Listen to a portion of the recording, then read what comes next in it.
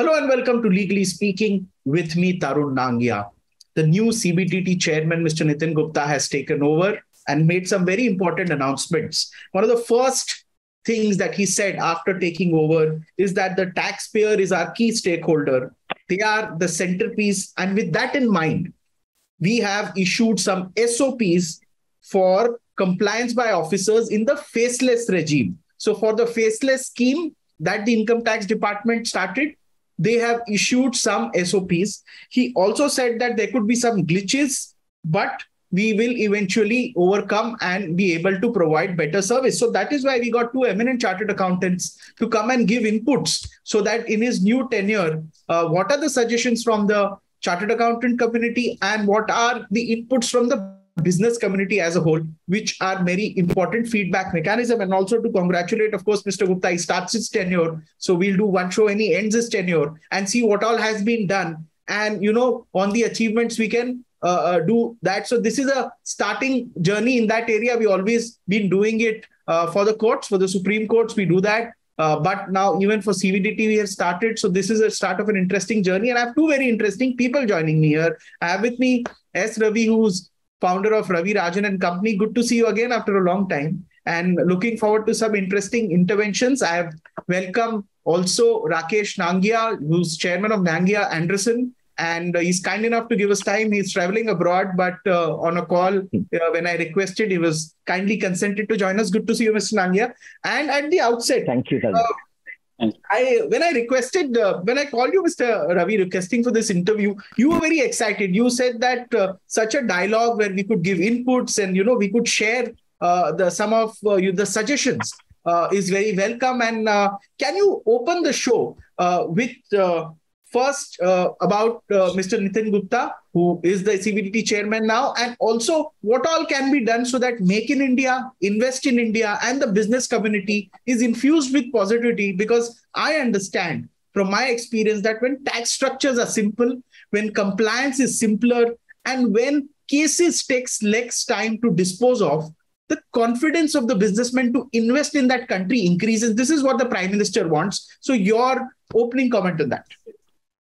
So, first of all, thank you, Tarun, for inviting me to the show.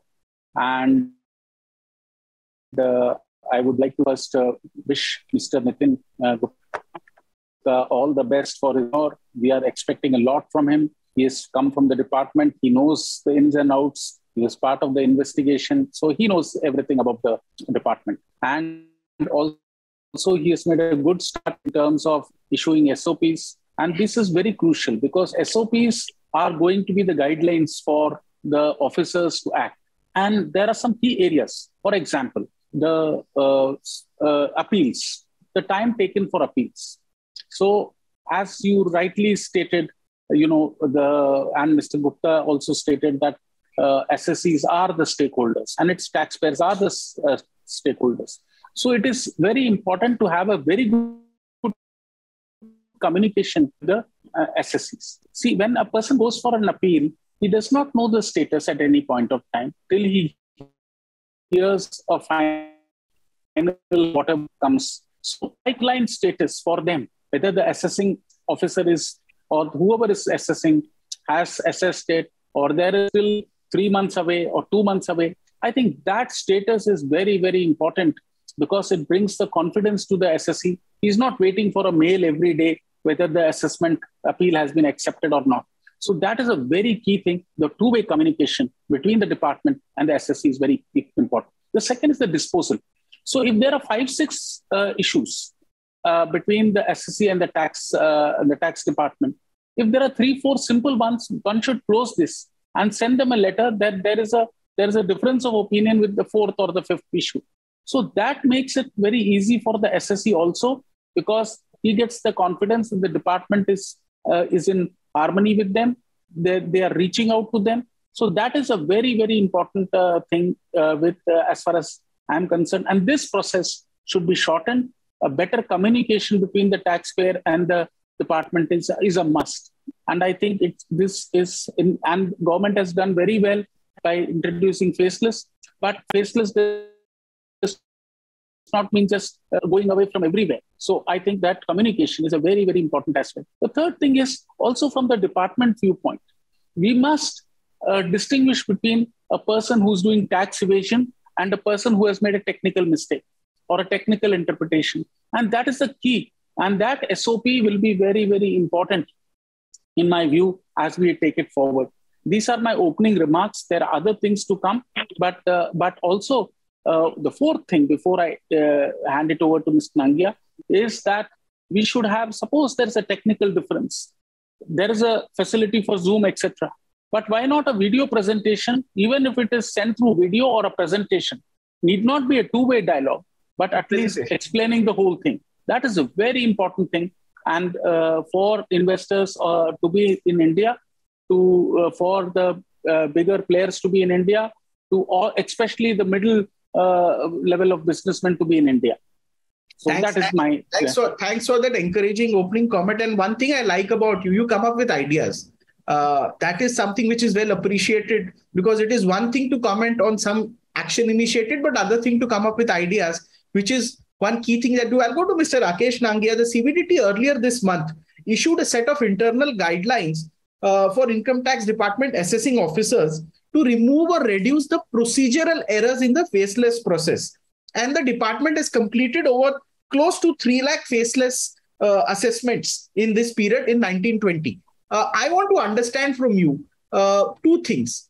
A, the tax department gets no credit for doing its work well. I'll tell you why. Secretaries in various ministries introduce schemes for getting investments in India. The Commerce Ministry also does its work. A lot of departments are credited, but the tax department is never spoken in terms of being an investment driver into India. That if the tax is efficient, money will flow in. How do you devise a mechanism where it is quantified and incentivized? Where if a particular year, the tax system, even faceless, is simplified and businessmen are happy, of course, money will flow in. Because you have that experience, can you share that with us? A, on the policy front, where tax is never appreciated for its contribution, that it is seen as something you do. It's a job which is work intensive, but nothing to do with interface with investments. Could you share that angle with us also? So, Tarun, thank you so much. Just to give you first the background, actually, a little bit of background is essential. See, what is the status today as tax revenue is concerned? See, current year figure, few days figure back, 35% growth in the tax revenue that has taken place till last month. This is huge figure, 35% growth. See the number of SSCs which have grown now. Today, India has 8.22 crores tax SSCs. Now, we used to talk about 1%, 2% few years back. Now, today, 8.22 is something very laudable, actually. Let's put like this thing. Third, very interesting part which you mentioned about it, let me tell you, the changes that have come in the department, and when you bring the changes, there's a good side, there's a bad side, and everybody can never be happy about it. And I give you very interesting matter about faceless part. You will be surprised, India is the only country in the world which has a faceless scheme where FSC does not know who the tax officer is. In the world, you have a assessment, e-assessment. They're done electronic medium, but you know who is your tax officer. So India is the only country, is one of the most daring steps ever taken in the, I can say, the world, where you are shooting in the dark at times, so you do not know who is your tax assessor there. There were humongous challenges that came in the beginning part, and government came up with SOPs, government improved it gradually and made it friendly where there was a challenge. And today, even today, after all these challenges, the few challenges still remains. And through this medium of view, I like the tax office. Yes, if they address that, it would be one of the most wonderful things as having a faceless scheme is concerned. And I can tell you a very interesting part. Majority of the people today are happy with faceless. They don't need to go to the tax office. They can work 24/7. They can file the papers. There's no standing queues are there. No, it's the majority of the cases. But a couple of things important which I can say in the program right now. Let's say there's a particular industry, you may be assessed in Chandigarh, you may be addressed in Chennai, you may be addressed there. The government must to have a specialized assessing officer dealing with certain industry. So you become an excellence, you create a center of excellence in that industry in the tax assessment. And then there's a consistent position being taken all over the country, right? Rather than every state, you have a different city, you have a different position be taken away. So once you create a center of excellence, you'll find a consistent order. You'll find a speaking order. You'll find a reasoned order. So this will change the paradigm shift is concerned. One of the important part is there where you are able to have a specialist people are concerned. Now, anybody, second part of you, anybody who takes away money, tax is never friendly. Nobody wants to pay the taxes, whether direct tax or indirect taxes. And if the government takes away any tax component, no one is happy about it. So, but what you can do, you must realize, and this realization is dawned everywhere now, tax is the biggest contributor of revenue to the government, whether it's a direct tax or indirect taxes. It's a worldwide issue. It's not taxes are in India, it's everywhere in the world you have a taxes. But how you administer the taxes, how friendly your policies are there, how friendly you are proactive in disposing of the matters, how friendly you listen to the challenges being faced by the SSE in the tax office. This is something which can make your index higher and on ease of doing business in terms of taxes concerned. So, but I can tell you one thing, there's a shift, there's a paradigm shift. Every person in the world knows they have to pay the taxes. And every person has a right under the law to minimize it within the four boundaries of law is concerned. So you feel there are people who still hesitate not to pay taxes, but it is dawned now. People are okay, happy because they don't want nuisance, they don't want a burden. Global companies coming in the world, majority coming from the West country, they know they have to pay the taxes and they do pay the taxes. So it's a mixed bag. But I think, in my personal opinion, people don't want, they want to pay taxes. Thank you for the headaches. So long as legitimate, fair, easy to governance and without that. Thank you for that opening comment. I will go across to S. Ravi, and I see a very interesting book on the bookshelf behind you. It is called The Wealth of Nations by Adam Smith. And, the wealth of nations comes primarily through business enterprise and the taxations that the government can then collect. That's why the treasury is filled. So I want to ask you something that Mr. Gupta said that he is facing some challenges. The CBDT chairman said that there are some pressing human resource issues. Timely promotions are an issue. Getting the right work avenues are an issue. And these are the internal issues of the department, and they are trying their best. But we also know for a fact that the CBDT chairman tenures are not long. So the ability to push through reform, one person comes, he works with his full intent, and by the time he retires, the next person has another ideas about the same thing. How could continuity of reforms be ensured? Do you think that there should be a committee of the next 2-3 CBDT chairmen who are likely to be appointed? Generally, it's not known. But if there is a succession line, do you think human resource issues can be sorted better? So from a policy perspective, we are very consistent. For example, Faceless. All that part is very clear. But when it comes to administration, there are challenges because there are human beings of various capabilities, and capabilities are not uniform. Yes. And the intent also is not uniform, and also the deliverability is not uniform. So, as Mr. Nangia said, experts of each area. Because where is the gap? The gap is because the SSE and the tax department, there is a difference of opinion. And that difference of opinion can be bridged through excellence only. And it is important for the new CBTD chairman to identify the best performing people, the people who understand. And there are many people who just do their job mechanically. And I think the whole HR of the CBTD needs to be sort of changed. Coming to the continuous change, what happens is because the department itself makes the CBTD chairman, so there is a bit of continuity. It is not that it is totally the policies are opposite of the other, because the same person would have served as a member, as a commissioner, and so they come from the department. They see the chairman, but importantly for the chairman, he must make and identify a group of 30-40 strong, good officers who are likely to come to the next level. Instead of a committee which is external, which has no great control, internal administration where you identify 30-40 talented people who are there, who get fast-track promotion, who can take CBTD to the next level. That is what is very important. And identifying the talent those who have done the job, those who are technically equipped, those who are ready to take decisions. That is what is the key. And I think that should be done as quickly as possible by the CBDT chairman. A very quick follow-up question before I go to Mr. Rakesh Nangia. I was researching for this show. I came across an article authored by Cyril Shroff, managing partner, and Rishabh Shroff, who's the partner of Cyril Amarchand Mangaldas. They gave some statistics that 8,000 high net worth individuals are expected to leave India by 2022, which is the end of this year. And a staggering 390,000 Indians have renounced citizenship in the past 3 years. And they went to friendly jurisdictions like UAE, Portugal, Greece, Malta. And they made a very interesting point. They have relocated in their citizenship, but they continue to stay in India. Their businesses are in India. Only their citizenship is non-Indian. So they make money in India. Their employees are in India. Many times their families in India, but they are not Indian citizens. Now, why this phenomenon is suddenly, you see this happening, and what can be done to stop this? That, you want to do business in India, you make money here, but you're not an Indian citizen. How do you get across this? Is this done for a stronger passport? Why are businessmen doing this? So first of all, let us clear this perception.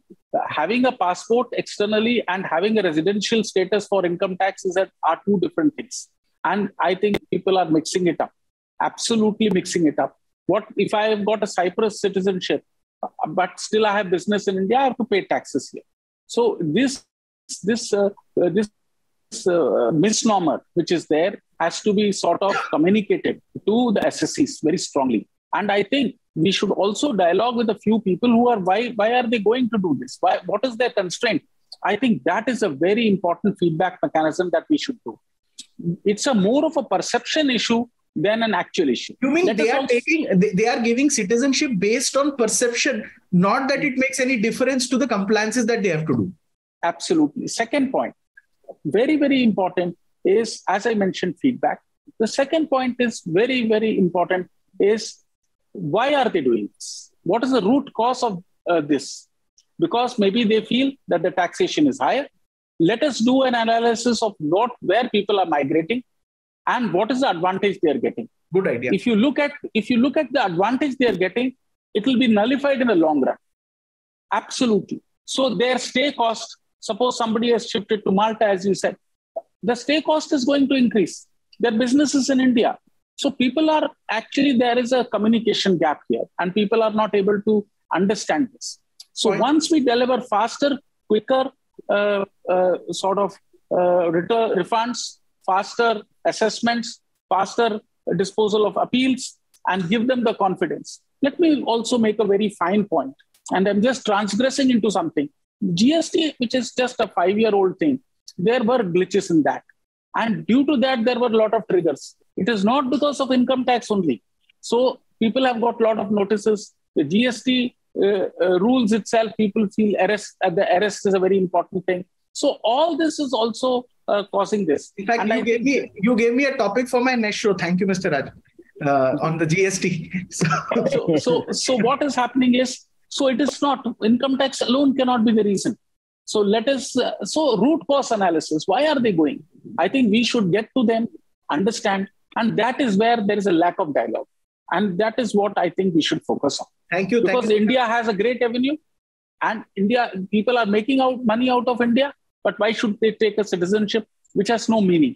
That's an important point you shared with us. Thank you for that perspective. Mr. Rakesh Nangia, your input on the very same question. I just have to add one thing. Tax is not the only or solitary reason for people to move out of India is concerned. Like Mr. Ravi also said the same thing, right? It is a host of issues. And the biggest host, if you're a businessman, is the ease of doing business. As a complete ecosystem is concerned, right? So if you say people are moving only because of tax, I think you'll be on a very low on the bucket list, as could be one of the reasons, but not the main dominant factor for leaving the country is concerned. You may have a global business, you may have a regional presence. I may be exporting 80% of my products to USA. I don't want to live in India. I want to live in a friendly jurisdiction. And rightly you see that. Till you do not shift your operations, it doesn't make a difference. You're paying taxes in India, you're giving an employment, you're getting a GDP, you're manufacturing, you're exporting, everything is as in India. So yes, it's important to know why people are leaving so that you can take a corrective and diagnosis. Once you have a diagnostic, then you can take a corrective action. And only thing which is really a little troubling is a little higher status people moving who are doing a lot of big businesses, people are moving. So why should they leave it? And this little bit of corrective action, I think maybe government should look into this and should come out with some reason why it is happening. So I agree with this thing. People are moving. We are fully aware of that. And we are clear about it. But yes, it needs to be known. It needs to be known. But if they're not doing for tax purpose, I can tell you that. They are not doing solely for tax purpose. No. So not just only for, it may be just one of the components in the whole scheme of things. Yes. Okay. So I think we come to a close of our show. Now we'll move to the round of final comments. I'll go to Mr. S. Ravi for his final comment. And, Mr. Nitin Gupta has taken over. The tenure is not very long. So it's not that you can do too much. But what do you think you would wish him in his tenure? Wish him first that he builds the confidence of the taxpayers. Very important. The trust deficit that exists, with whatever little trust deficit between the taxpayer and the department, should be bridged. And there are many measures which includes communication. And I think that is the key. Second, I wish that he brings in more efficiency into his own system by identifying 50, 60 people who are successors, and there should be a very strong succession plan. That is the key. Then the third thing is the interdepartmental, for example, GST and other departments, revenue departments. There should be a good alignment where we come across. And so what happens is there's a problem of GST, there's a problem of income tax. There could be a common problem somewhere. So I think it's very important to eradicate that and solve it. And I think that is very, very important. The same thing which is right in income tax could be wrong in GST. So I think that gap needs to be bridged. That is my thing. The last but not the least, I have a suggestion. And during COVID times, a lot of people had to change residential status who were non-resident became resident because of lockdown, flight. Also, there's a little bit of ambiguity that though the department has clarified, but there are multiple cases there. And that shakes the confidence of people because that was a genuine reason. Somebody was in the hospital for 2 months. Not anybody could do much about it. There is a exemption available. But what happened? People were not aware of it. They were ignorant of it. So a second opportunity should be given to clear all those cases, not genuine cases. I'm not talking of malafied issues, but genuine cases. There should be an opening so that these type of notices should be this thing. Now, one last suggestion. Giving notice should be done by a committee. Every notice that is issued should have the approval of certain senior people. And that is the key, because what will happen when you issue a notice, you are issuing a notice based on certain inputs. So my judgment could be wrong. So if 2-3 people look at the same thing, then it becomes a very important aspect. I think this is a very transformational suggestion that I'm making. But I think 2 people or 3 people getting together and taking care of a notice is very important. I should not singularly have a power of just issuing a notice. That's a fair point. Let's see what happens on that. Is it taken note of or is it? But thanks for sharing that perspective. Mr. Rakesh Nangia, your closing comment for the day. So one important thing is the root cause. The tenure, I think, is very important. You see, there are a lot of departments where the government has given a fixed tenure for the head of the department. So to make it a little consistent and be sure be there for 1 year, 2 years, what the government decides is the right thing, the chairman or the head of the department must be given a minimum of fixed tenure so that he can follow a consistent policy. He can take his agenda to the public and to the taxpayer and meet those expectations of the taxpayer. So this is one of the things which we need to really look into that.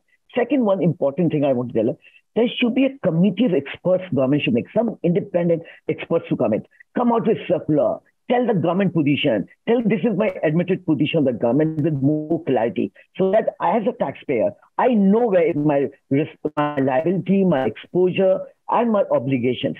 So here, an experts committee to admit and give the government view, basically, it will really help in reducing unwanted litigation is concerned. One important thing I want as an improving the ecosystem is concerned for our chairman is there. Like if you file an appeal before Commissioner of Income Tax, Tarun, it may come in 2 years, 3 years, 4 years. I think there should be some sort of a time limit where the government may decide he appeal before the commissioner, like in DRP, their tenure is 9 months. It should be disposed of in 12 months, 18 months, depending on the resources available, but it should not be open-ended. This will help in disposing of the pendency and pendency of the appeal is concerned. So my last is this, let me tell you one thing, with a message to everybody, tax has gone for complete change. There's a paradigm shift now today. Government have umpteen method in collection of every information about every taxpayer. You are logged in the ledger accounts of the government of India in the taxpayer today. Internally, externally. Exchange of information is there with more than 75 to 100 countries today. Every bank account, every investment is getting parked up. Every foreign currency you withdraw every cash withdrawal you do goes to your ledger account. Every trading of shares, every buying, every selling, every debenture, everything is locked on with the government account today. So please be a compliant citizen today. You have no way government has information about you. This is what I want to tell you.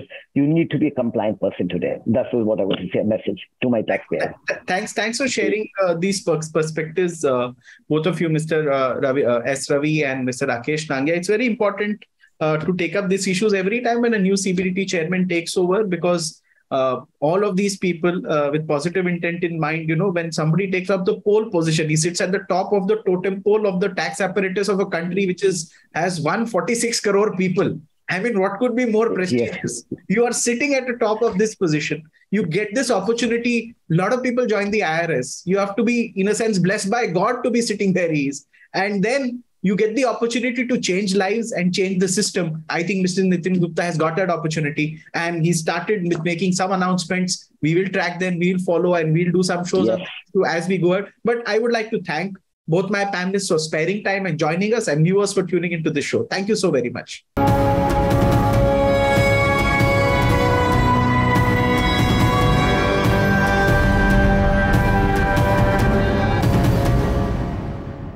For more such videos, subscribe to the NewsX YouTube channel, hit the bell icon.